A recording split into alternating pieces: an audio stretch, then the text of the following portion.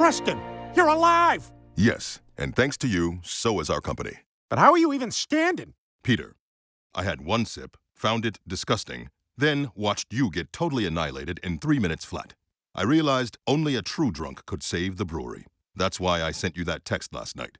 I spent the morning enjoying all 4 Monopoly Railroad properties. I love trains. I'm on the spectrum. Why didn't you respond to texts? Looking at trains.